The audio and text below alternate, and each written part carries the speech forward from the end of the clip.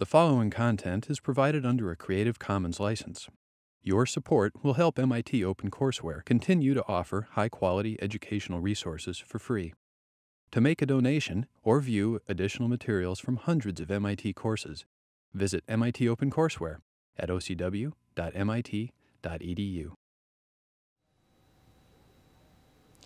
Measurement of the BH characteristic of a magnetizable core provides the constitutive law that relates the magnetization density M, or equivalently the magnetic flux density B, to the macroscopic magnetic field intensity H within a material.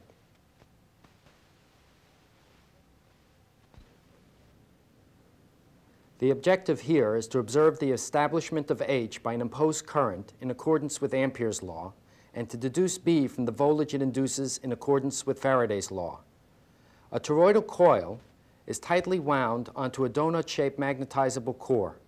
Each turn carries a current I.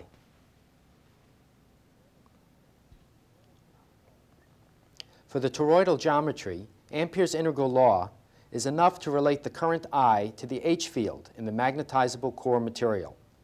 Symmetry about the toroidal axis suggests that H is phi-directed. Ampere's integral law is written for a contour C circulating about the toroidal axis within the core. Because the major radius r of the torus is large compared to the minor radius, the field is essentially uniform over the cross-section of the torus. We approximate the average radius by the radius r. Thus, the line integral of H is essentially 2 pi r times H. To evaluate the right-hand side of Ampere's law, we see that the surface S, spanned by this contour C, is pierced by the current I as many times as there are turns N1. So the surface integral of J is N1I. Thus, Ampere's law reduces to the product of H phi and the contour circumference 2 pi r equaling N1I.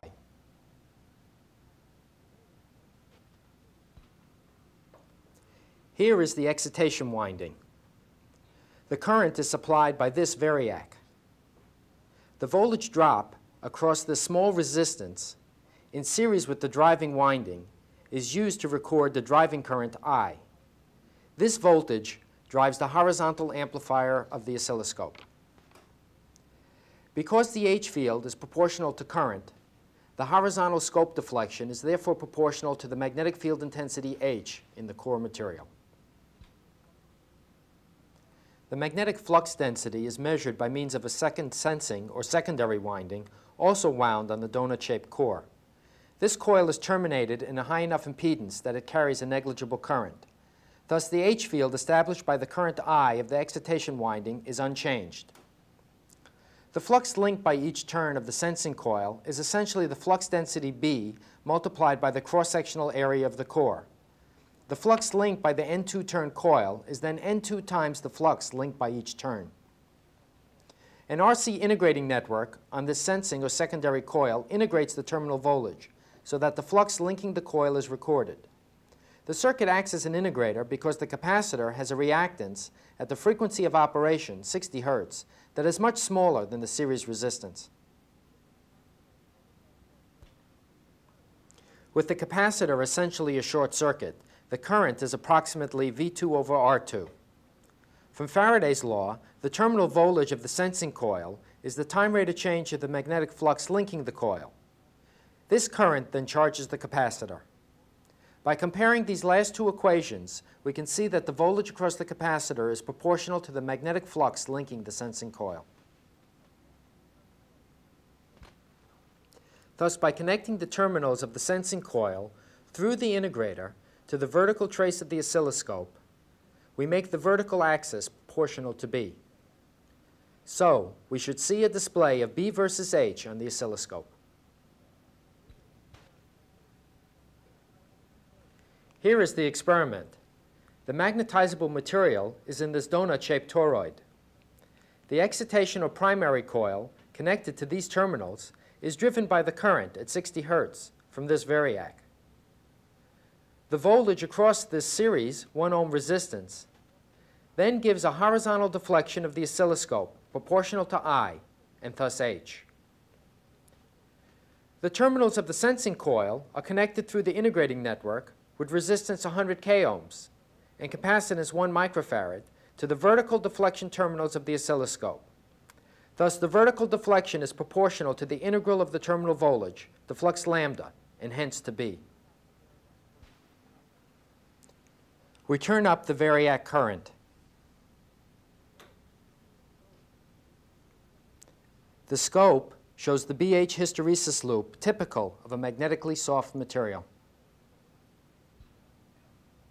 For our primary coil of 83 turns, the major radius is about 3.2 centimeters. The current viewing resistor on the primary coil is 1 ohm. Thus, the scope scaling factor relating H to V1 equal IR1 is 413. With a horizontal scope scale of 0.5 volt per centimeter, each scope horizontal deflection of 1 centimeter is about 210 amps per meter.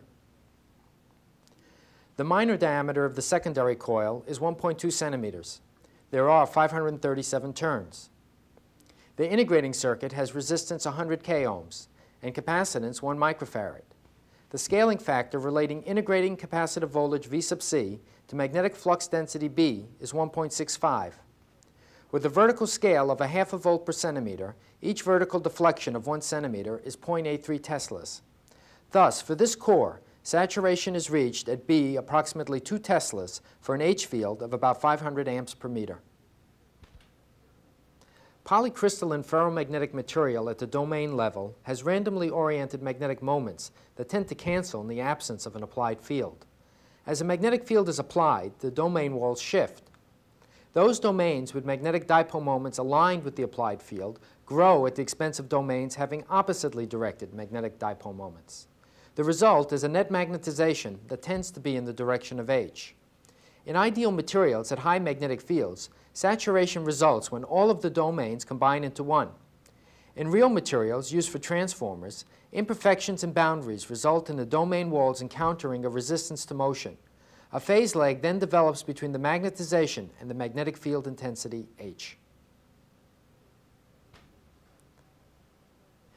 The BH trajectory makes this evident.